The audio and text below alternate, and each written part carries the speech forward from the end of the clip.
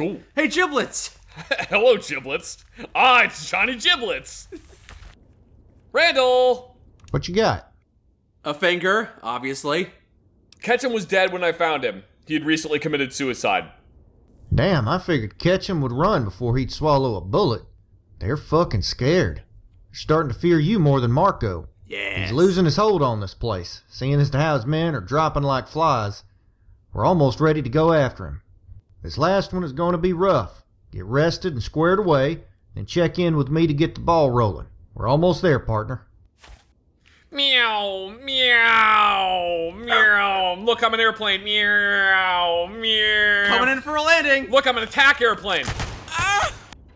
What you got? I'm here for another bounty. This is the last one, and he's the only thing between us and Marco.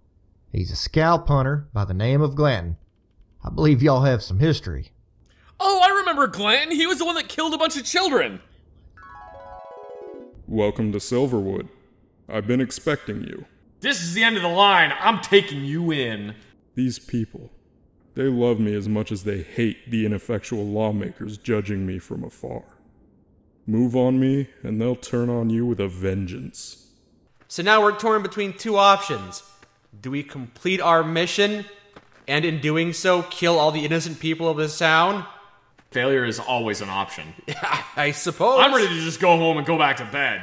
You're gonna give up on the bounty? Sure, why not? But then our reputation will be tarnished! Oh, what? As if it wasn't already. The only one who's gonna actually care if we don't complete this mission is Russell, and he can go pound sand. I don't give a rip.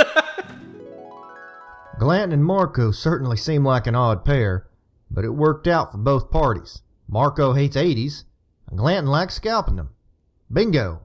We have a good idea on where Marco's holed up, but I'm not going to move on him until Glanton is out of the picture. He's simply too dangerous. As you probably know, this ain't a ragtag band of shitbirds. Glanton's crew will fight you tooth and nail, so be ready. The good news is that you'll get another shot to claim the bounty on Glanton. It's 10,000 caps if you bring back his finger. 10,000? Any questions? What if we could convince him to help us? He doesn't seem like a natural ally of Marco. Yeah, I kind of don't want to try to convince him. The man is a butcher, plain and simple. I'd sooner exhume fat-ass Judge Richter and use his corpse as a meat shield than work with Glanton. Brookshire and the others might not care about our methods, but I do. There are some lines you don't cross, or you never come back from it. Okay, fair enough. Besides, you just can't trust a man like Glanton. I imagine him and Brookshire would get along just fine. Oh, probably. You got anything else? What kind of manpower does he have with him? The battle-hardened, well-armed type. That's what he has. Most of them are ex-military or old bounty hunters that prefer hunting scalps. It's nasty business. Old Judge Richter used to be in cahoots with Glanton. Thank you again for killing that fat bastard, by the way. I didn't do it for you. Anyway, you best keep an eye out for ambushes and traps of all sorts. Glanton won't go down easy. We're almost there, partner. Stay focused and take care of yourself. Okay, now, when I leave and I come back, are you going to be dead when I come back? Because that wouldn't be a very funny throwback. Yeah. Have I ever told you about my hatred for the Flintstones? Yes, you have mentioned how much you dislike that. Yeah, I don't like that show. Barney, that's my wife! Oh, gee, Fred, she said you were a cook. Oh, okay. Easy, easy. What happened to Zach? Well, he was ranting about the Flintstones being cucks and then fell off a cliff. He was ranting about how Fred Flintstone likes to see his wife get fucked by other dudes. And then he walked off a cliff. Hello, gentlemen. Oh, boy. Looks like we're killing these men to get to Glanton. Had enough? They got knives. There's a lady with a knife. Put down your knives. Why are you attacking with knives? Of all the things to attack with, really, knives? Really? Really? I hope you don't have hostages this time because we're just gonna launch rockets and grenades. Yeah, I'm sick of you guys being stupid. You get an indoor firing range? That's pretty cool.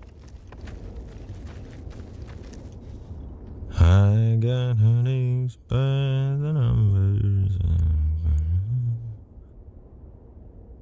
Thanks, Ford. Time to blow up the town. Jesus! Look at all that blood! What's the matter, Ford? You squeamish? Come on! Why do people keep putting that thing on a table? It doesn't do anything! It's kind of like a little mirror, though. I guess, but like, why put it on a table in front of a couch? What are you gonna do, sit there and stare at it for hours on end? Yes, they use their imagination! That's dumb. Imagination's for nerds. It had to be you, didn't it? I knew you would run with Randall, but I didn't expect you to come all the way up here. Hello again. I'm sorry we didn't have a proper goodbye back in Silverwood, but my departure was a matter of necessity. Shut up! Oh, I salute you for your brilliant, if improvised, defense of the town. I doubt I could have done any better. Pity about the Sandwolves. Now before you do anything rash, just know I've got a half-dozen tribals strapped with explosives in the next room. I'm walking out of these mountains, and nobody's stopping me. I'm not going to die up here on behalf of some miscreant like Marco. Let me pass and the kids are yours, safe and sound. Push me, and I'll pull the fucking temple down on both of us. Using children as a bargaining chip, how low can you be? How in the hell did you get teamed up with Marco anyway? Fate is fickle. I'm no longer welcome in the Mojave, so my options were running out until I received a letter from Marco. Though it seems absurd now, Marco was attempting to establish a higher form of order in Frost Hill, though nothing I'd call a government. I suspect he just wanted a quiet place to retire, so marauding raiders couldn't be tolerated. Thus, I was hired to solve the 80s problem. My solution was complete.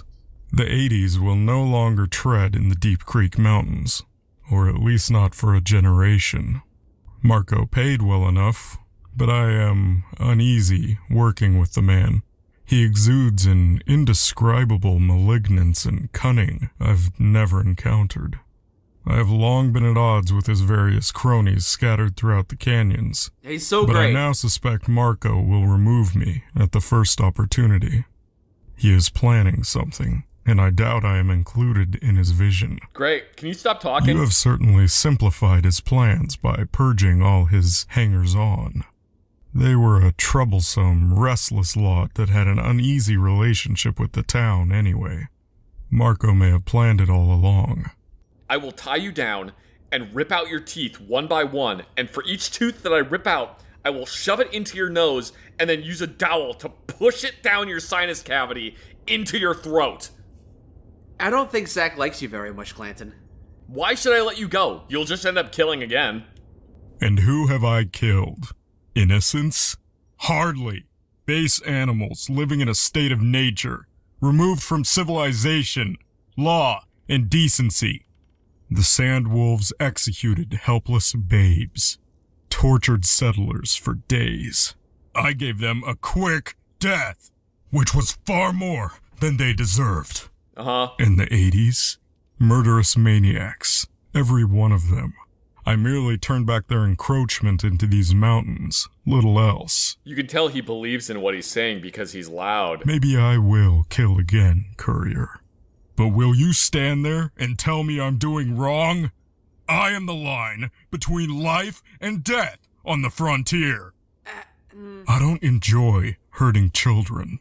I make it quick and painless, but I know what they'll become. I won't hesitate to pull this trigger. To be fair, we kill a lot of raiders and tribals ourselves. You can't run forever. You could just fight me right now. Do I look like some filthy savage to you?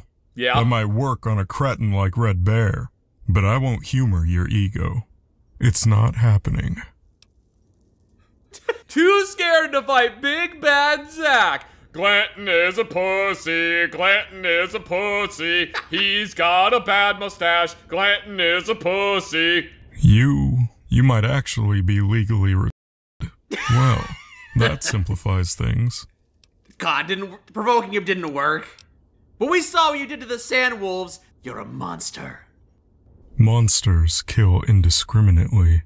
I like to think of myself as a surgeon, extracting malign substances from the greater body of civilization. Remove me and there will be another, or perhaps the cancer will grow. Then the masses and their mewling bureaucrats will bemoan their fate. If that day comes, I'll look up from hell and have a nice, long laugh. Then you'll see the real monsters, Courier. The ones who sow anarchy. Whatever, it doesn't matter. You're dead anyway. You're not getting out of here alive, Glanton! Had enough? And apparently neither are the children that he strapped bombs to. And he's fighting us with a knife. Of course he is. Of course. Alright, let's go save those children. Nah, he killed them all. Nah, damn. I'm willing to bet almost anything that he would have just blown them up anyway the moment he left the building. He's kind of untrustworthy. Yeah. Yay! Glanton is dead! And so are the children, but we'll leave that out of our mission report. Yeah, that doesn't... Ugh! Oh wait, is the quest actually Oh, we forgot to grab his finger! Ah, Fuck! Well, I'm not walking it back. Get the time machine.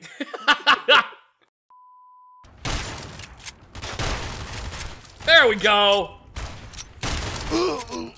And he did it again. Hey kids, how's it going? You're free now. They're dead. Yep. Woodham had a note. I hope the courier comes. I have all my faith in the courier. I know the courier will save me. There's no way the courier would sacrifice 10 children's lives to take out one bounty. He's definitely got a sound moral compass. What children? I don't think there were ever actually any children in there. Let's go celebrate by getting a haircut. You and your damn haircuts. Sup, folks? Hey, Cuddy, after the shift, you want to go get a drink? No, I think I'm just gonna have a Nuka-Cola here. That's all I need. Now, goddammit, don't let me go in there by myself. You know, all kind of fucking weirdos.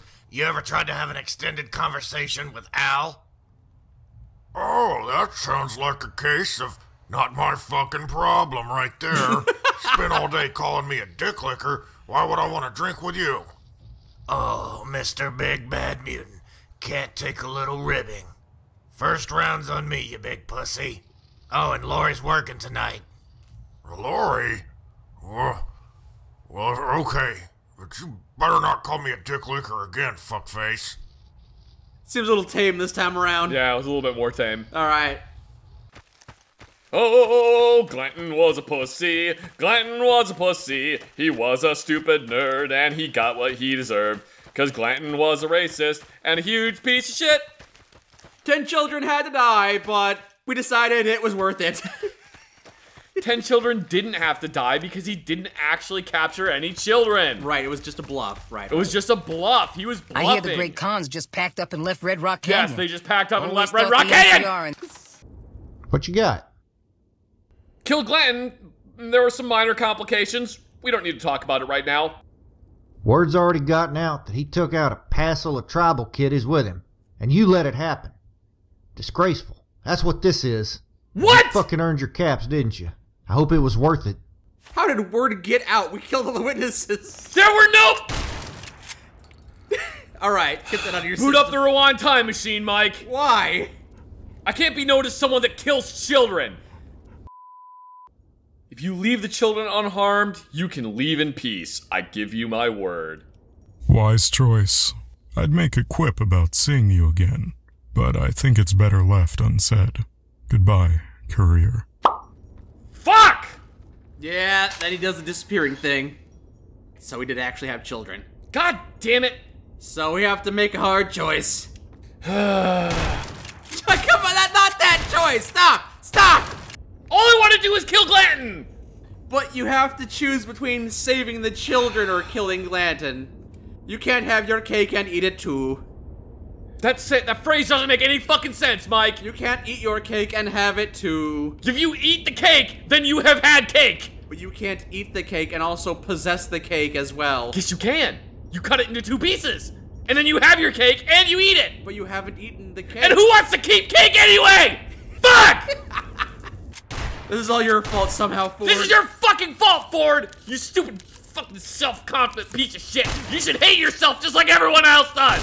You should be miserable. Life is agony, and you should embrace that, Ford. Instead of being like, I'm the best, I'm the best. No, you know what you are, Ford? You're a sad little boy. You are a sad, miserable little child, and no one will ever love you.